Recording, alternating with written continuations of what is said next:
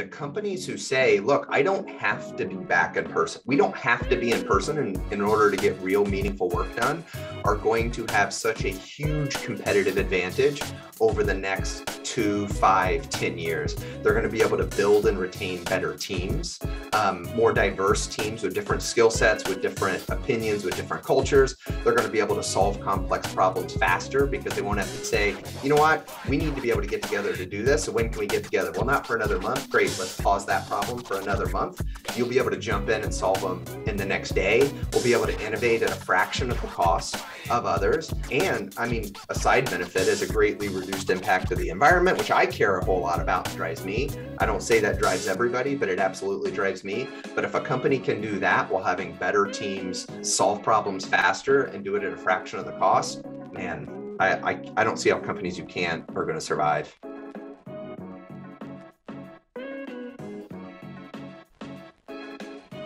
Welcome, ladies and gentlemen, folks and people. My name is Anthony Taylor, and today you are listening to the Strategy and Leadership Podcast. Maybe you're watching it on YouTube, maybe you're listening to it in your car. And today I am joined by Matt Compton, who is the CEO and co-founder of Filo.co. Matt, what's happening today? Same today as was 2 years ago. Nothing going on, but thanks so much for having me, Anthony. I'm really excited for this conversation.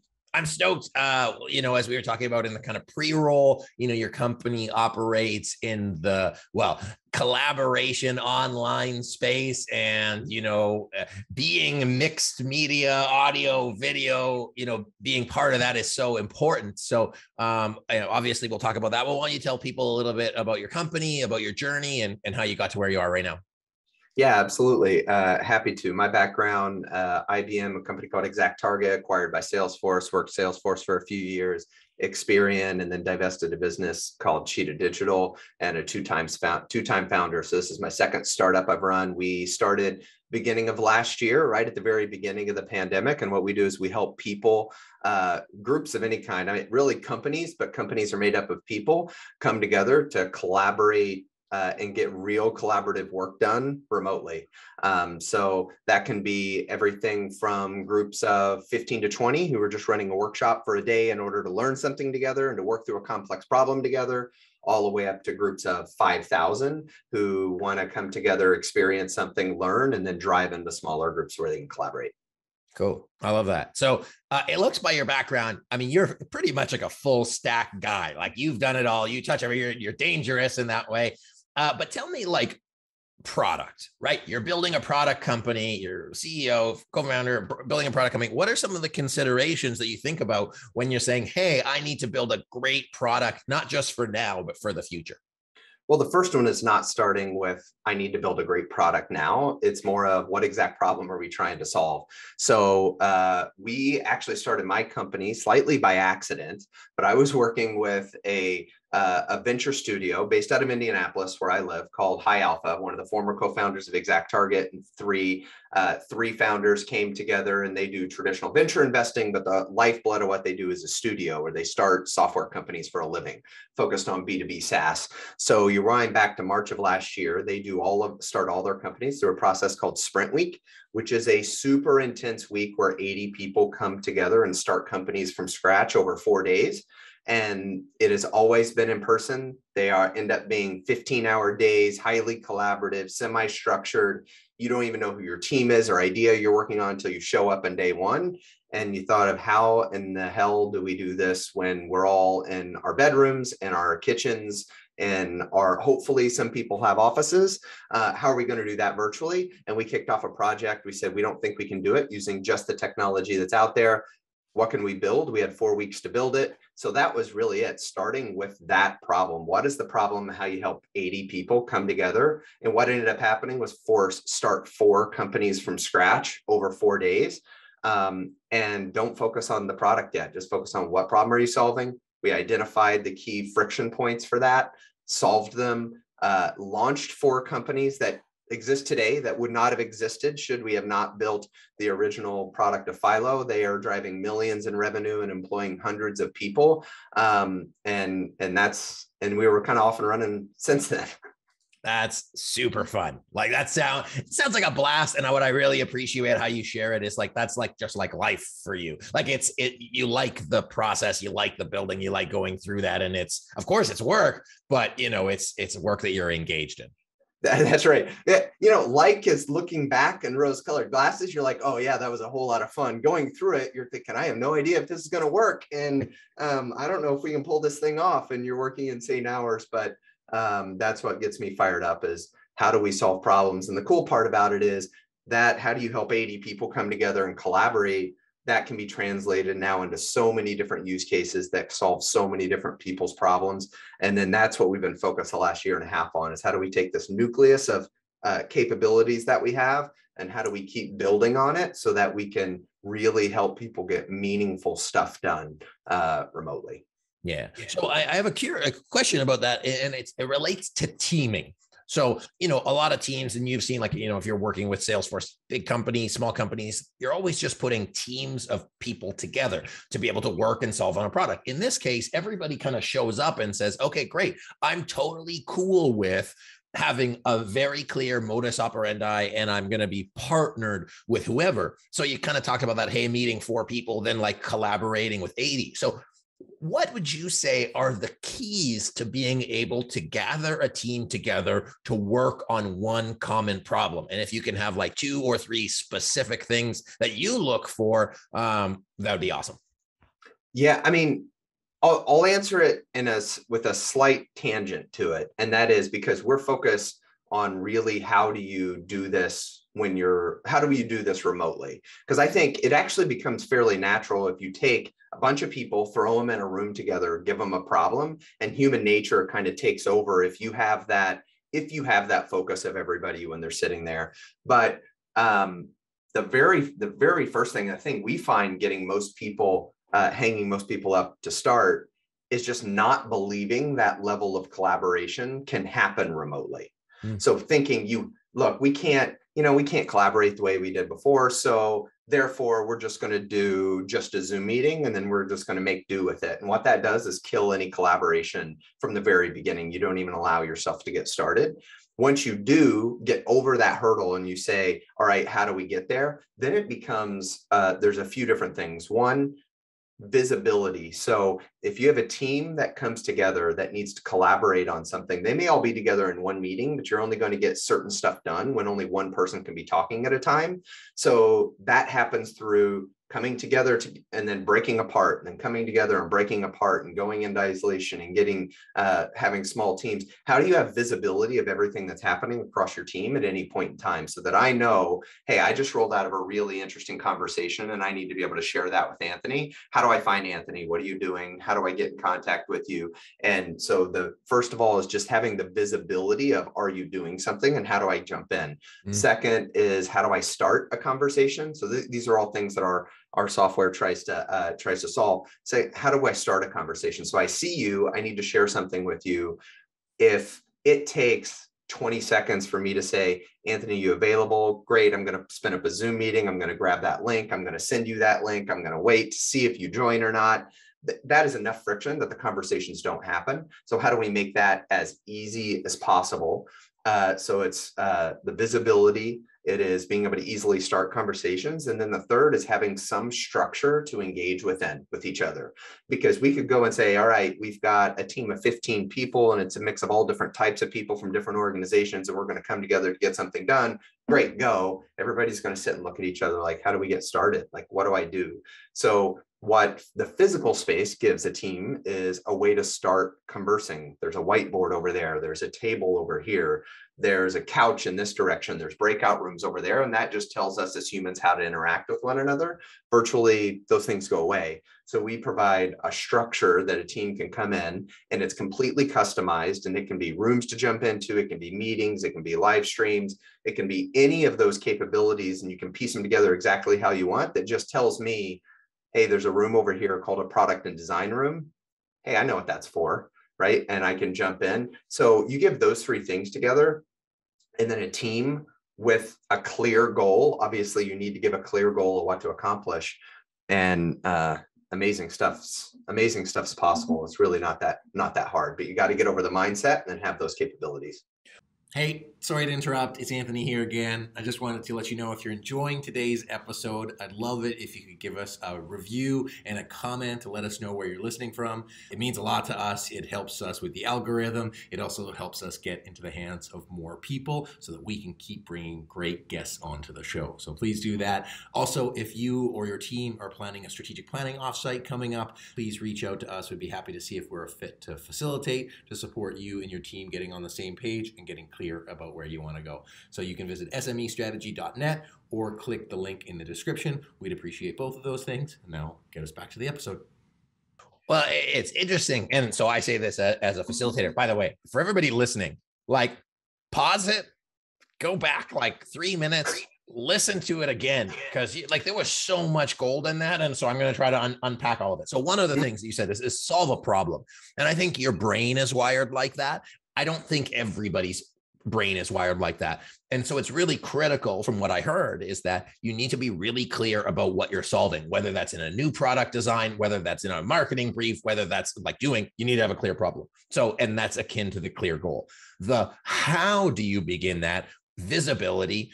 How do I start? And what I heard is like speeding up that collaboration, and then structure. Sidebar, we facilitate strategic planning meetings. We help teams do that. And because that's the structure, we take people through a structure.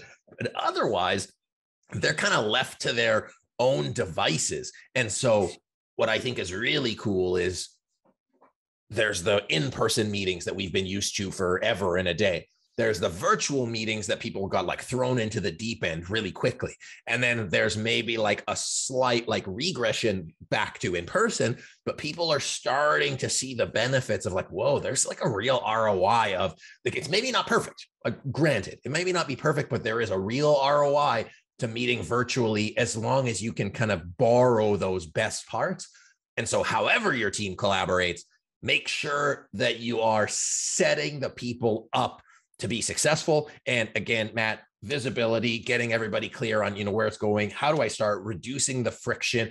Icebreaker as an example, and then structure saying, hey, what are we trying to accomplish? Any additional thoughts on that, Matt, from your experience? No, I mean, I'd love to. So you talked about kind of where we are right now in companies and being able to figure this out. I think we talked a little bit about this right before we started this conversation, but I think we're at an absolute inflection point, right? Because we had our normal way of operating back in February of 2020 before the world completely got upended. And then things got upended and this big thing, it's called COVID, hits us in the face.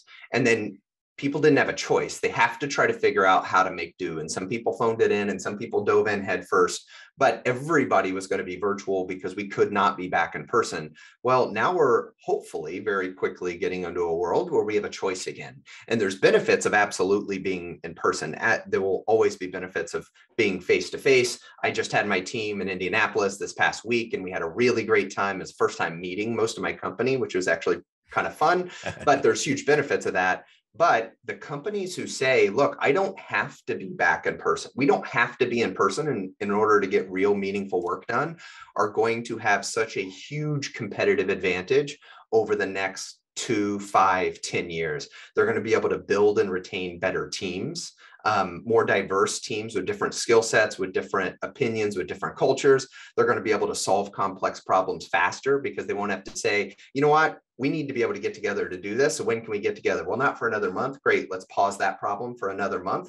You'll be able to jump in and solve them in the next day. We'll be able to innovate at a fraction of the cost of others. And I mean, a side benefit is a greatly reduced impact to the environment, which I care a whole lot about and drives me. I don't say that drives everybody, but it absolutely drives me. But if a company can do that while having better teams, solve problems faster and do it at a fraction of the cost, man, I don't see how companies who can't are going to survive. Yeah, I get that. Well, it's funny. My next question, or before you had said that, was I'm like, hey, what would you say to a CEO that was like reluctantly doing that? But what I took away from that is like kind of the idea of like speed kills.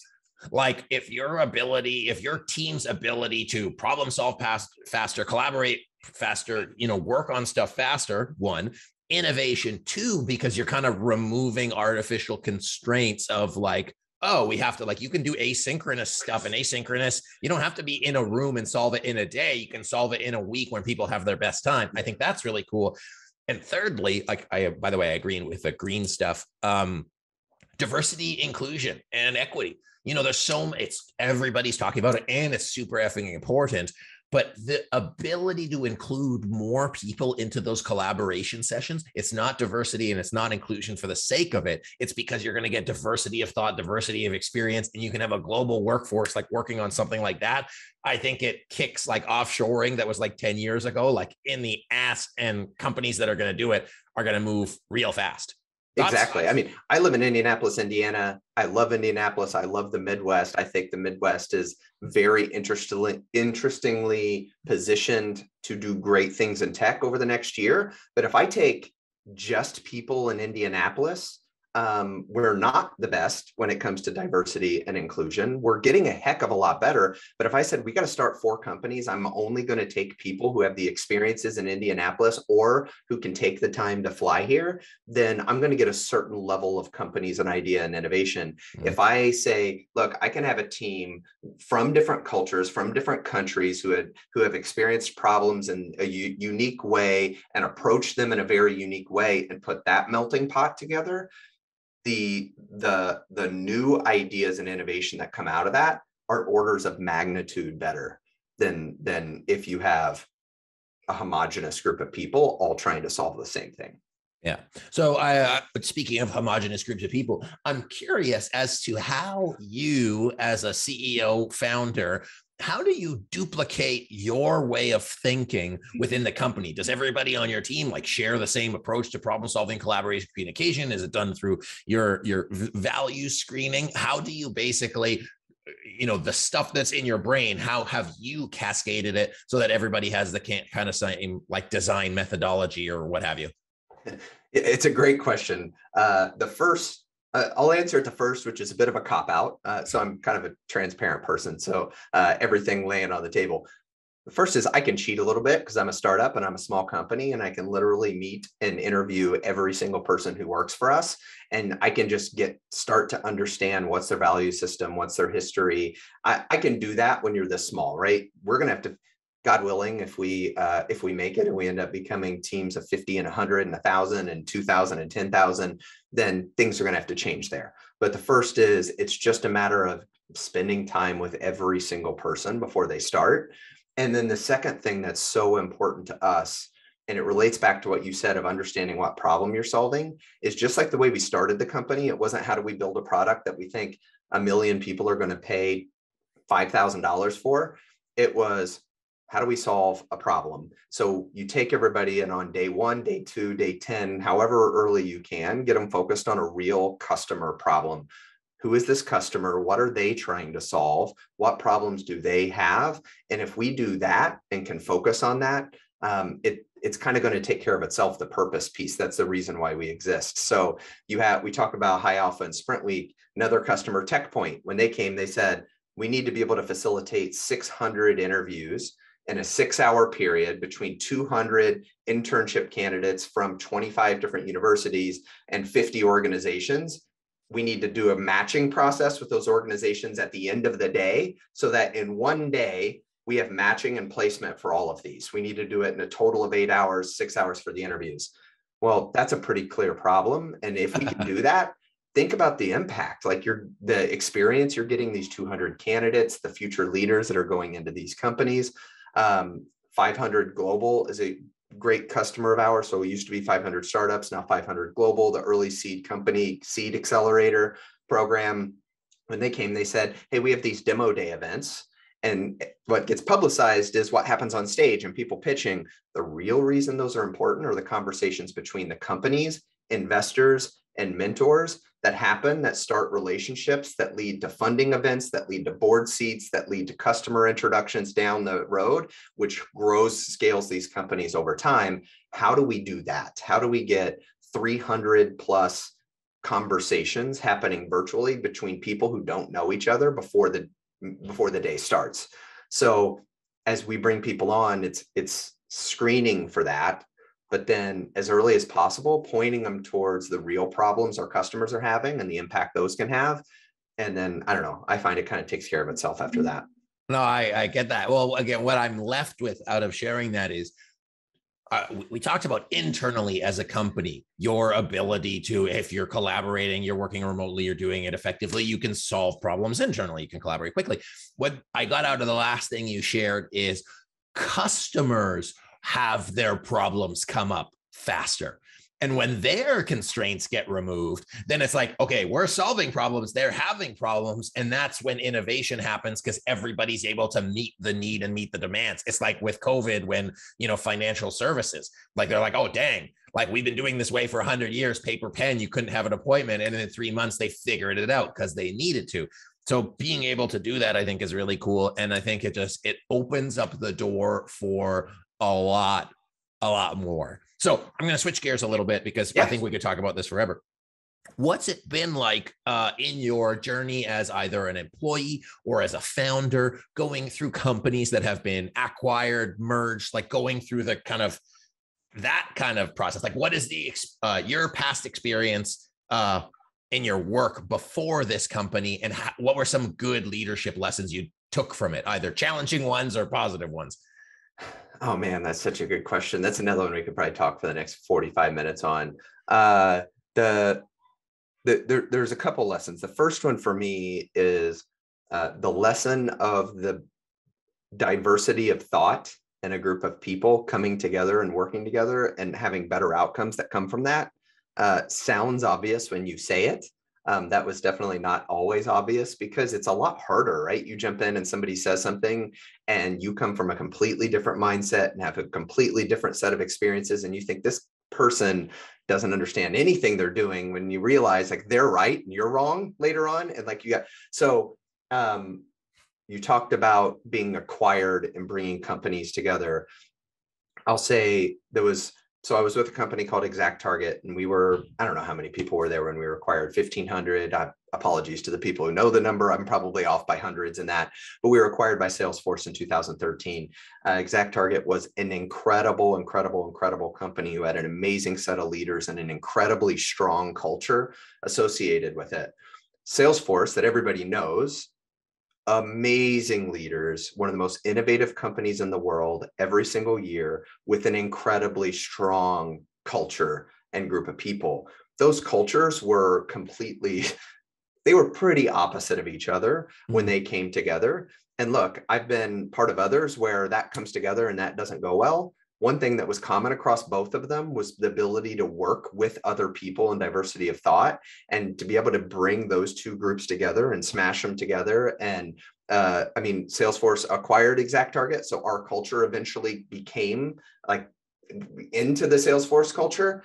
But the magic that came when those two things came together and then turned into this marketing cloud that's at $1 billion business was amazing. So that's one thing I've seen, is just through the course of my career coming together and ideas. Another one is a lesson that actually led me to say, yeah, I want to start this company after we had the original problem.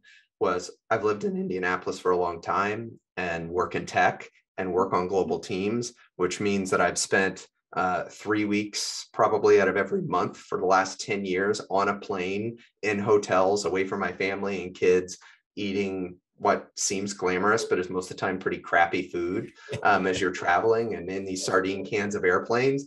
And I don't want to do that anymore. And now that learning of, gosh, that's really painful as a human being to live like that.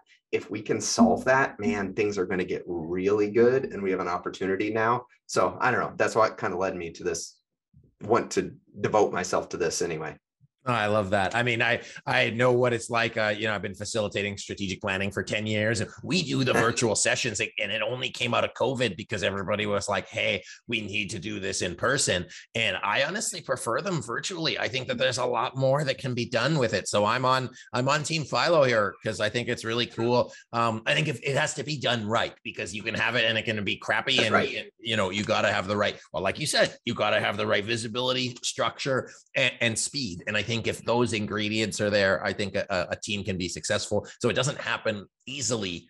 It can happen easily. It has to happen intentionally for teams to be successful. I'm still here. Just my camera turns off sometimes.